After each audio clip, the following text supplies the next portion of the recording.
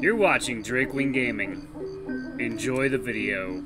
Hey guys and girls, Nary here from Drakewing Gaming. Some of you know me on Twitter, The Gaming Drag. Today I'm coming back at you another Let's Play episode of Tangled Stars. So y'all, as you know by now, I'm an affiliate with Green Man Gaming. What that means, there's going to be a link in the description. Y'all click that link, you get discounts on all the latest and greatest games. And I get commission based on whatever y'all buy. And also, my lovely girlfriend Elle is taking commissions. A couple of you have already commissioned her, and she's very, very happy. She's working on your pieces. And if anyone else wants to commission her, I've got her FA and Twitter info in the link. So anyway, y'all, let's jump right back into it. Sit back and enjoy, and let's jump right in. Alarm chain, you are up, and let's go. Alright. Don't you get free food on your breaks? Yes, but only specific things. They're iffy with their budgets. Fair. A row of gauche paintings right next to the camera lenses and other camera things caught Alder's eye, and he led us into it. Wow, I didn't know they sell these kinds of things anymore. They all look the same to me, but I guess in a photographer's eye, it's a treasure. I'm just gonna go look around, alright? He looks back at me and flashes me a smile with a nod. Damn, he's cute. I try not to lose myself in the mass of artsy things around me, and honestly, it's not really doing it for me. Don't get me wrong, I don't hate it, but it just doesn't interest me. I mean, come on. On the wall to my right was a picture of a polygon man with a top hat. What do artists see in these things? There's some cutely designed notebooks around, though, spread within the mini sketchbooks. I see a cute little one that had a galaxy design on it with blue and white stars. Andy told me to get something nice for myself, so I might as well. I pick up the notebook and notice a little tag was attached to it. I read it out. It read out, "Reach for the stars." Sweet. I smile and move along, inspecting the rest of this side of the store. At the back, there was a section full of floral patterns, floral sketchbooks, and three-dimensional prints of flowers. They varied from chamomile to lavender and even bushes of roses. They looked 3D printed, but a sign next to them informs you how they're handmade. I wish I had as much talent as some people do. Behind a particularly thin rose bush, I could see something yellow peeking through the gaps. Curiosity killed the Jonah, so I moved the bush carefully aside, to discover a golden rose alone in a flower pot. A golden rose that shone all too familiar, all too similar to that other one. My chest tightens for a slight second, but I don't want this day to be ruined. Well, any more ruined than it already got. I turn around and walk back to where I remember leaving Alder, but to my surprise, he had left. Alder? I call out, but no response. He's tall, easily taller than the shelves, so I should be able to see a brown tuft of hair along with a pair of ears above them. Besides, he's a wolf. His hearing is razor sharp. I start to walk through the whole store, from selections of charcoal to scrapes used for painting. How the fuck do you paint with a scraper? Just as I was about to head for the exit to search for him outside, I see a tail with a red tip peeking from a faraway corner. I walk to him, creeping up, wanting to scare him. Before I jump from behind the aisle I was on, I can hear faint sniffling. Sad and hurt sniffling. And it didn't come from anywhere, nowhere but from Alder. He was slouched over, looking at something which he held, and it clearly upset him. I decided not to scare him anymore, but my presence known without startling him. Alder? Jonah! He spins to face me, and I caught a glimpse of what he had in his hands. It looked like a family of wolfkin, a mother, a father, and a mother, a father, and a mother, a father, and a mother. Okay, so it has two mothers and a father. Either that used to be sister, or that's supposed to be brother. Before I could look at it more, he slid it behind him nonchalantly. He didn't wipe his tears away, hoping I wouldn't notice. Honestly, I've never seen him cry, not once, and I've known him for nearly a year now, in which I spent most of my days around him. Alder, what's wrong? Seeing that his strategy clearly failed, he wipes his eyes quickly while giving me a fake laugh. Nothing, just allergic to chalk powder. I frown, not buying it. The chalk is on the other side of the store, and it's obvious bullshit, dude. He waves me off, but I can see more tears forming in his eyes. Let's just move on. I'm fine. A part of me wants to just leave him be, but a part of me wants to do something else. Show him that you care, huh, Andy? Does that mean showing him that I want to get to the bottom of this? Wouldn't that just make me seem annoying and pushy? But despite that, I still do something that I later will definitely see as stupid. I close the distance between us and hold his face in my hands, having to stand on my tiptoes to actually reach him relatively properly. I feel the fullness of his head in the palms of my hands, and his fluffy fur feels amazing. How I wish I could wake up to this feeling. Dude! I say firmly, shaking him for a second. If something's bothering you, I want to know it. You never talk to me about yourself. You always avoided the topic, and now I find you here crying over a photo frame. I never saw you shed a tear in the past year, so what gives? I take a breath, realizing I'm getting a tad too angry, when I should be supportive. His eyes are wide, staring right into mine, but not moving an inch, not saying anything. Just, please. I nearly whisper, softening my expression that I didn't realize was more or less full of anger. Please, tell me if something's up. I want to know, and I want to help you, no matter what the thing is. I really care about you. It makes him flinch, and he slowly takes my hands off him. Alright, thanks, Jonah. His tears were gone, and he smiled instead. Who knows how long he was crying here? His face was red from it. Want to go find the others? I'm getting a bit hungry, and I need some fresh air. Yeah, alright, but tomorrow we're having a heart-to-heart. He chuckles again. Something I haven't seen before. Alright, whatever you say. Let's get going. We start to make our way out, but as we were leaving, I saw the picture frame again. The tiny wolf looked just like him. Oh, ooh, interesting. Yay, back to the Christmas mall. We went to Maple first, as she was the closest one in terms of proximity, and, after looking for her in a maze of so many bright lights, we find the red panda immersed in a selection of little elf decorations. We accidentally startle her when we go over to her, and Alder got a punch in the stomach. After my laughing fit and threats from Maple, we agreed to go find Andy, then go over to a place to eat. And that we did. Ooh, oh! Ooh.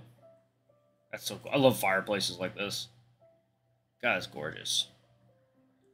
Not much happens during our meal, beside Alder being very surprised by Andy's choice of place and sharing what we did with our day. Turns out Maple bought 4 bags worth of decorations, while Andy bought 2, on top of an acoustic guitar, for some reason. Alder and I browsed some more after we found Andy, and I went along with buying a bit too many clothes, and Alder got stuff for his camera, amongst other things. I hadn't even realized we were around for over 3 hours already, and it was already past 11 p.m. Plus, to drive home, we'll be back home at midnight. If you wouldn't have taken so long, Jonah, maybe we could have stayed more. We can always come back some other time. True, and I really hope we do. Maybe, but who knows? Our schedule is tight, though, so we'll see. 10 or so minutes later, we get our bill and split it evenly, getting ready to go. Well, it only makes sense to go back with who we came with, so I'm stealing Jonah again. Suit yourself. I'd always rather have Alder than you on a 1-hour drive. I'm sorry, Jonah, must be hard for you. What's that supposed to mean? I'm a great person to be around while driving. Is the excessive talking included? Don't even start about that, Miss I can't shut up about my stupid list. My list is smarter than your banana-colored head. Alder and I just look at each other and give a nervous smile, holding Andy by his hood while Alder was holding Maple by her head, something she somehow didn't notice. We should really go. It's getting late. See you two around? Maple gives Andy one last dirty look, then smiles bright at me. Sure, can't wait to hang out again. Drive safe, Jonah. Fuck you, Andy. He waved at us as they walk off to Alder's car while Andy is left slack-jawed. The nerve! Come on, big guy. I'm getting tired, and you must be too. Driving while it got tired is dangerous, so we should go as soon as we can. Yeah, you're right. Let's get going. Alright, fade to black once more. On the drive back home, Andy sang even more winter songs, and I swear I was so close to punching him in the face. Too bad he was the one driving. He stops the car just for a minute in front of my house, not getting out, just saying our farewells. With a cheery grin, he waves and drives off. Not much conversation happening because of how tired we both were. I step in my room, dropping my bags next to the shoe rack, locking the door and flicking the light on. I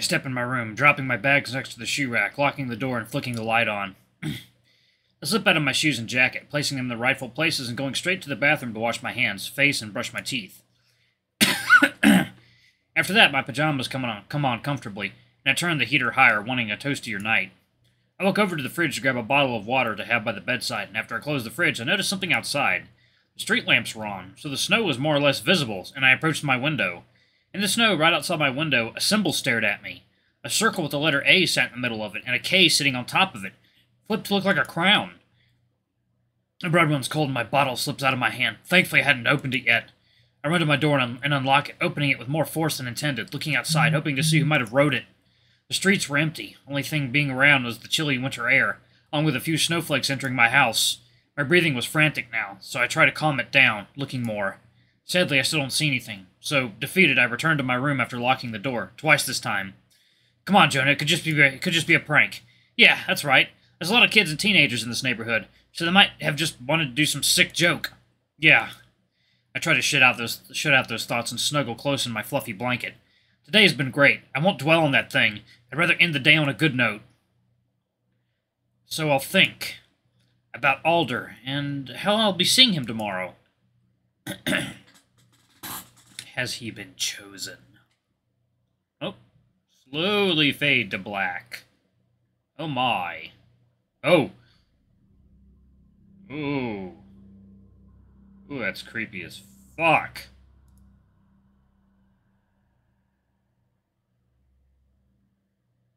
Ooh, what is that?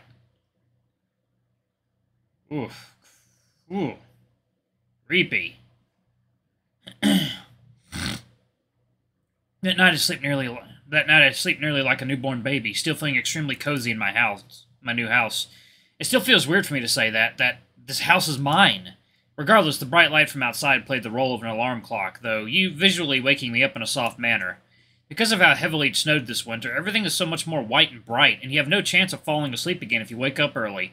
The reason clearly being the light being reflected off the snowy roads. Already children and adults were laughing and cheering outside, enjoying their day in company of a fluffy yet cold blanket. I wish to be young again, without a worry, without a fear, just living life with a smile on my face. God, I'm getting old at the ripe age of 22. I throw the blanket off myself, the sweet warmth from its embrace dissipating along with what little fatigue hooked onto me. My feet touch the floor, and it's still odd to feel a warm carpet rather than a cold wooden floor. A nice odd, though. My pajamas were a bit oversized, but more like the size of Alder, but was comforting in a way.